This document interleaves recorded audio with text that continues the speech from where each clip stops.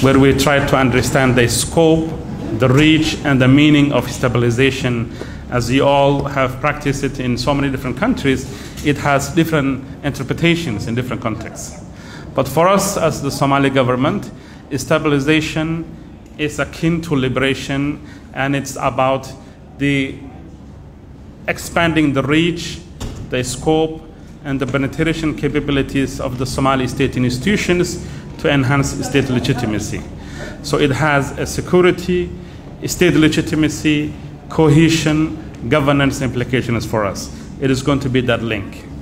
I don't want to make my remarks very long here today. We have had so many meetings where we spoke about humanitarian crisis, where we spoke about climate change, where we spoke about development policy. But all those other issues will remain unresolved if the nation is not liberated from Al-Shabaab and if stabilization is not followed up with it.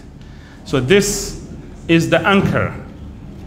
Our efforts in the military front and the stabilization front is going to be the anchor on which all other policies are going to be built on.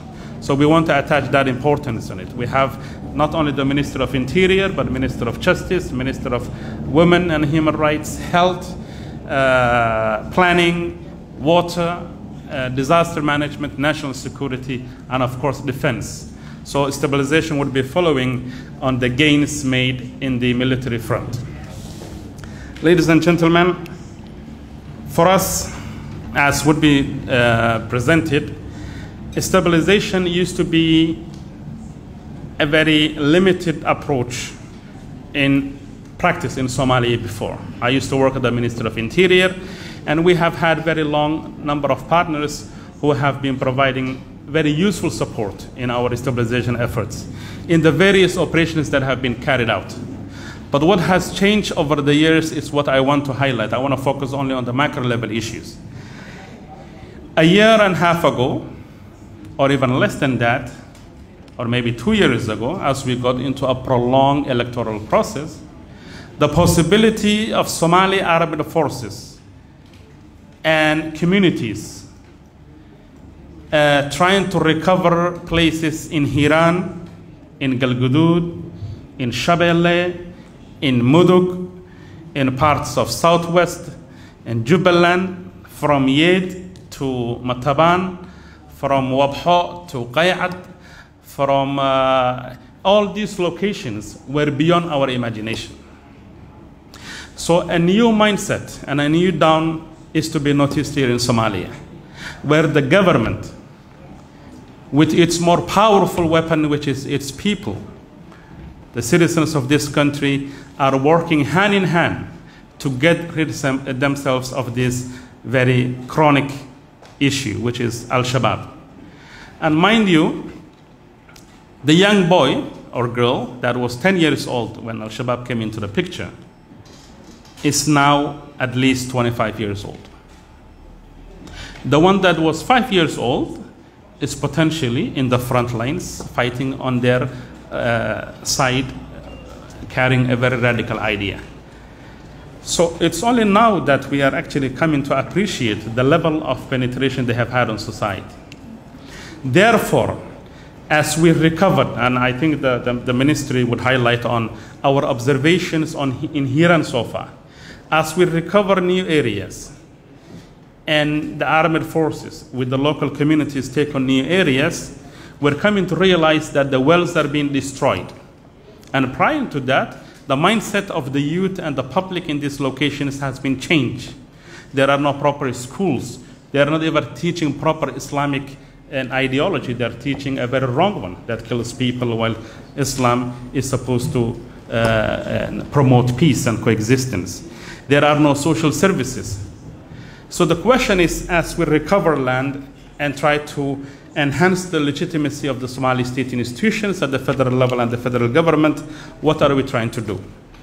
I would like to give you the key tenets of what we think, rationally and policy-wise, what stabilization should entail.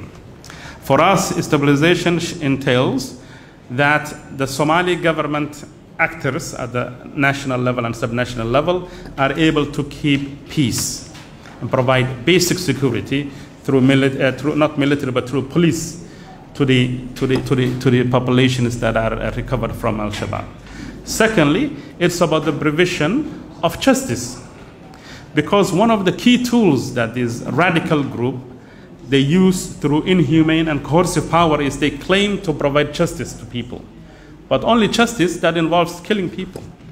So for us, as the Minister of Justice is here, we must come up with relevant approach and a culturally and Islamically inclined approach to the provision of justice to the people in any form of conflict or dispute that can occur. It is going to be based on our religion and on our customs and respecting international norms. That is some of the serious discussions we're having in that front. And more importantly, much of this activity is going to be anchored on the work that the Minister of Interior is going to do. They're already doing good work on reconciliation. They're doing good work in deepening federalism, the formation of administrative structures.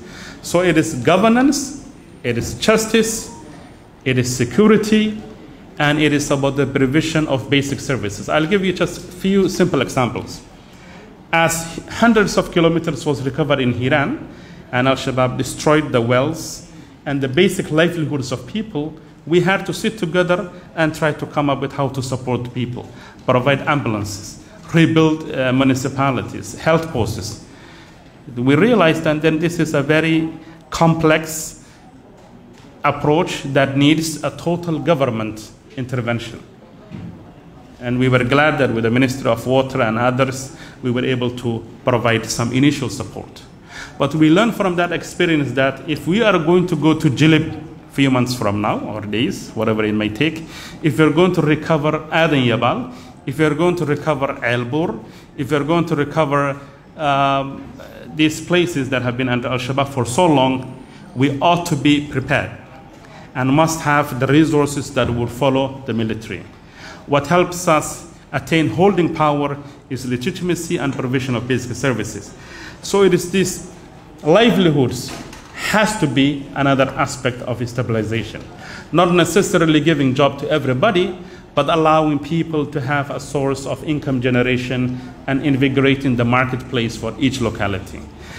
So all I want to emphasize is our thinking of stabilization has evolved due to the magnitude and the scope of the liberation that we are undertaking now.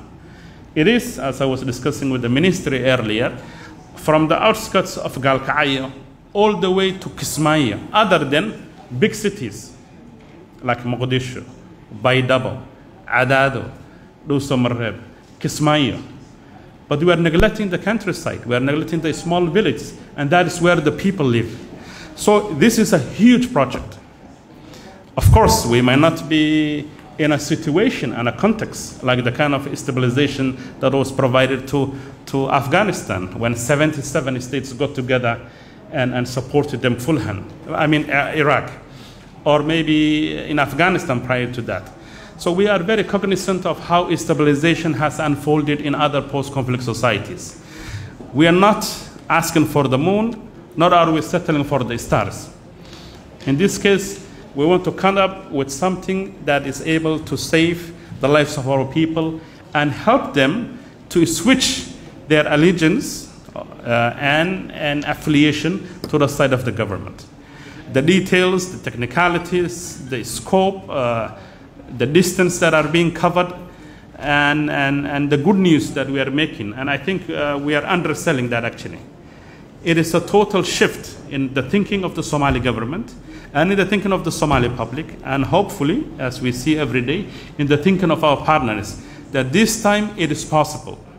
It is possible to get rid of Al-Shabaab from Somalia, which is a threat to the Somali people and the region and the globe at large. We are relying on your support, a support that would be on the basis of our strategy, on our priorities, and our understanding of our context. As you can see the representation here, this is going to be a cross-cutting issue. It will begin with Ministry of Defense, giving us the scope and the sequences of recovered areas, and then the other ministries would get in. with the Ministry of Interior being at the center. But the policy, strategic direction of this is going to be carried out at the office of the Prime Minister. And I will be personally chairing these things and overseeing it. Both the President and the Prime Minister have very specific and clear views about destabilization. We have had a lot of discussions, and they want us to ensure that as we recover new spaces and places, we end up providing health posts, schools, and whatnot. That is the trust, and in the trust and the support of the Somali public, who are doing a tremendous job.